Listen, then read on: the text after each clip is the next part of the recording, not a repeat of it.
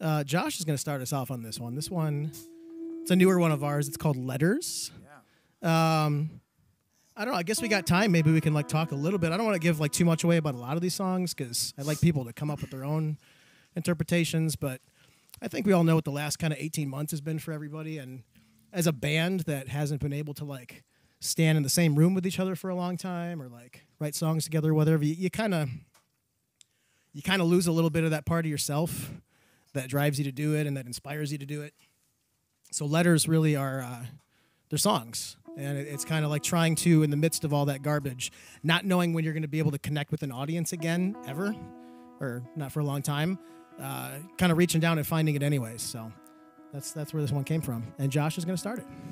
Yeah, Jason wrote all these songs, so he's got all the stories.